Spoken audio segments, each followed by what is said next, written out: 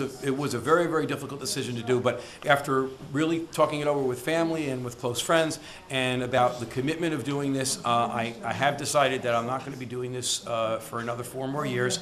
And again, the reason I made sure that this came out today is because there is a time frame for other people that might be interested, and I didn't, in no way did I want to infringe on their ability to either get a position by a party or be able to run in a primary. And by doing it now, there's plenty of time for anybody that wants to go out there and have petitions that start by the middle of June. The financial situation in Newburgh is not going to go away for probably another 5 years.